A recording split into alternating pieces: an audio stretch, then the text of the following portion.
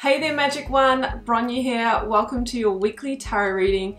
Before we jump on in, this short introduction will cover how you can book a personal reading or healing, connect with me beyond YouTube, and learn intuitive tarot with me for free. That's right, you heard correctly. You'll have to watch on to find out how. If none of this interests you, feel free to skip this introduction by clicking on the video progress bar. All of the links for everything I discuss in this introduction are clearly set out for you in the video description down below. I'd love to perform a personal reading or healing for you. Follow the link below to check out the offerings on my website.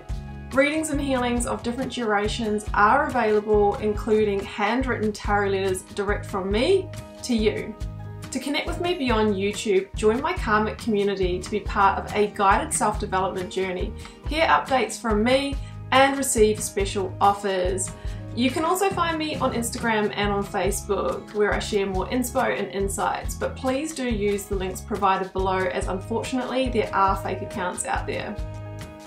If you're intrigued by tarot and want to learn to guide yourself, I have a free mini course to get you started, and I've designed it just for you. You'll find the link down below and you can follow that to gain immediate access to this interactive online course, which includes over 40 minutes of video. To learn all the basics of tarot and my signature process for reading tarot from the heart, you can join the initiation, which is my 4-week journey that will take you deeper into the art. Or check out my other channel, the Wild Lotus School of Tarot, where I share my knowledge, experience, tips and tricks to help people like you get started reading tarot. Well, that's it from me for now. I am wishing you so much love and magic for your week ahead. Let's get on with your reading.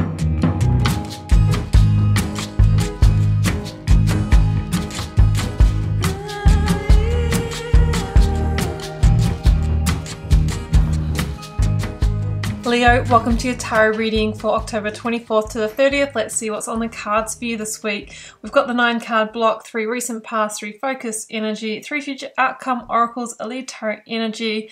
I've turned over the bottom of the deck for you.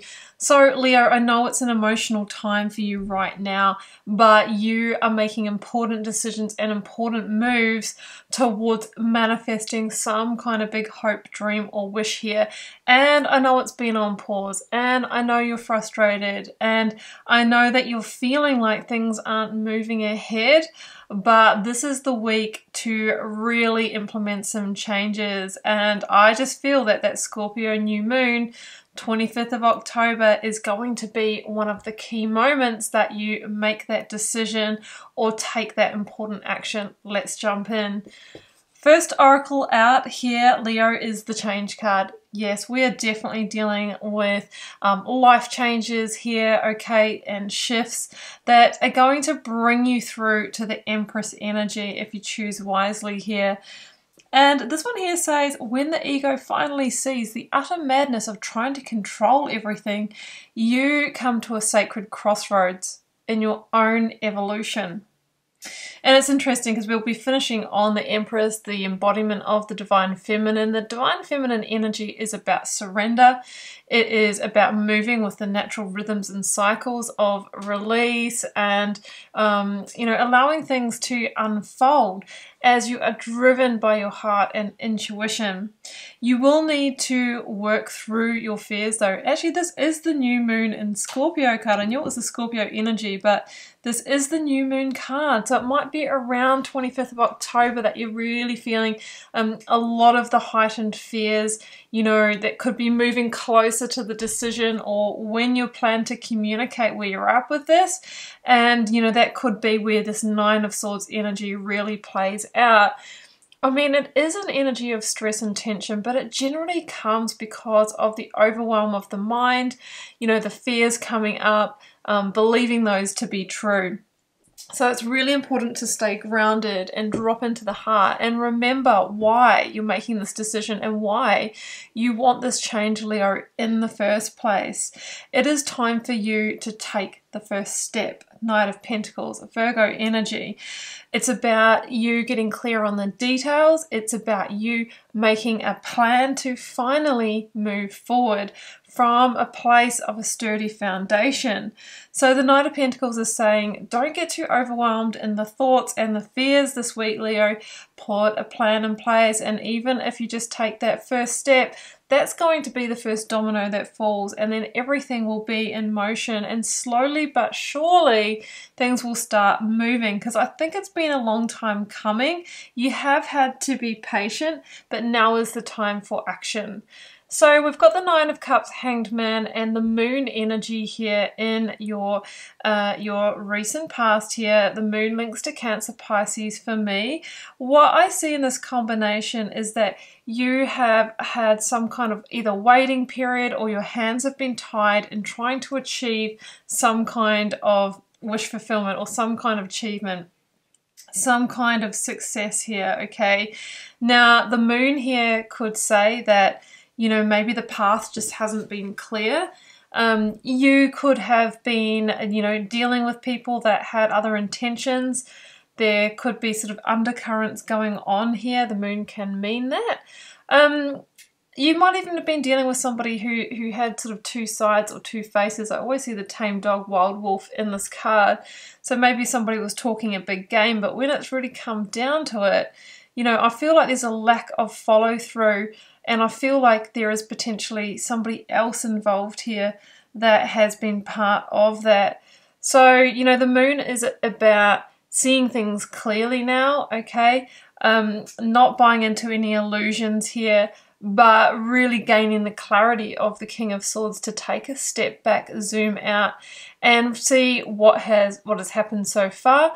What dots have connected, what picture have they made, you know, and if there hasn't been that achievement and that success that you'd wanted to, it is time for you to take action. Now, the Hanged Man energy is an interesting one because it does come before the Death energy, also associated with Scorpio. And, you know, the Hanged Man, I often say, the way to get moving again is to accept that an ending or a release or some kind of fundamental transformation is required. And as soon as we come into that place of acceptance, often that is where the liberation starts, and that is where you can move into the action phase. With the Scorpionic energy that's kind of coming up and coming through me at the moment, it might be that the situation has turned toxic in some way. Either way, it feels like it is blocking, you know, the success here of what you truly wanted to achieve. And what you wanted to achieve is the Ten of Cups. Now, that is your blessed best life reality, and that will be different for all of you. This could be in a relationship where you haven't been able to achieve that happiness together, or maybe you haven't been able to take those next steps. For some of you, this will be around work career, where you are hoping that that was going to be the vehicle to get you to this Ten of Cups. Maybe relocating out of the city, living in a peaceful environment, having all your resource needs met with a life partner. So the life area could be slightly different for all of you, but the key theme here is that you're awakening, okay, Judgment is here, it's a card of awakening, to the fact that this situation is only 8 of Cups, okay? It's not 9 and it's not 10. The promise was the 9 as the gateway to the 10, but it's bottomed out at the 8 of Cups, where you're very clear, Leo, that there is a piece missing. The Ace of Cups is missing. The emotional rebirth here, you know, the missing pieces, the fulfillment, you know, the last pieces of your picture to make it the 9 or the 10 of Cups.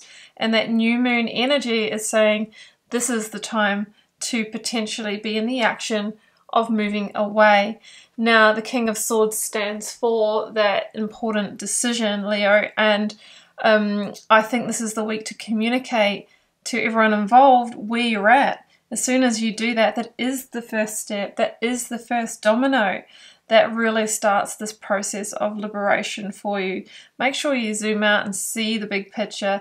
That's what the King of Swords is doing, and be objective. Take an objective viewpoint. Take a new perspective here. So Judgment, card of awakening, and the last call. If there's anyone you need to forgive, if they have, you know, operated maybe in illusionary ways or withheld information or secrets, forgive them for where they are on their evolution of consciousness, okay? But make the decisions that are right for you. Judgment is the second to last major arcana, Leo, that comes before the world, which is victory and ending cycles that, you know, really are due to end. Right now, the clarity that you are getting is where you've been stuck and held back, and where you have not been able to really, you know, rise above and really move towards those dreams. Yes, there will be some grieving here. We've got the Five of Cups. Whether you want change or not, you know, it is just as hard to let go of something that is toxic for us. It's still the known. There's still love involved, okay? It's what I see here. So you might be grieving the genuine disappointment of feeling like you might need to start over or sidestep in some way. But I'll tell you what, Leo, there is Two of Cups right here, meaning there is new beginnings, new connections, maybe new relationships that are actually closer than what you think. As close as an Empress right behind your back, okay? She is the beautiful energy that makes sense as the final card, because she is the birther of creation, whether that is you wanting to have a family, whether that's you wanting to birth a new career, or, you know, a business or a relocation, whatever is on your heart. She's the one that makes it happen in the material world, and she's literally right behind you. So, you know, change, release is the gateway to the Empress, okay? So she's also a very, very positive omen when it comes to abundance, and of course abundance comes in many forms, and she really is asking you to surrender to what's happening. If you're sort of still in two minds, the Empress really is a yes card. It is the green light to move forward with what you were intuitively feeling. Okay, let's get one more, Leo.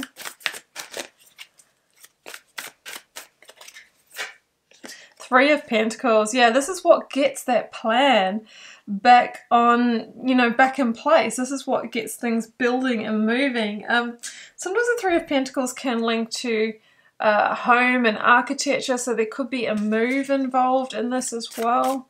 Let's get one more. And of course, you know, the three of Pentacles, Five of Pentacles in reverse. The Three of Pentacles is the earthly realization of the Empress's dream. She's the three in the major arcana. I've also got Five of Pentacles in reverse, so it feels like, you know, if there is any sort of financial implication, or you're worried about going out on your own and being sort of left out in the cold, that is going to pass. That is just going to be a brief moment, okay? And, you know, you are going to be on your journey towards that Ten of Cups finally. Leo, well, I'm going to leave it there. I hope you enjoyed this reading, and I hope it resonated for those it's meant for. Do keep in mind, Leo, that being a general reading for the collective, it won't resonate for all of you, but do feel free to drop me a comment if you're called to share. I love reading them all and connecting with you over there. And please do hit subscribe on your way out. That will support the channel and keep the readings coming. Just wishing you so much love and magic. Leo, do take care. Bye for now.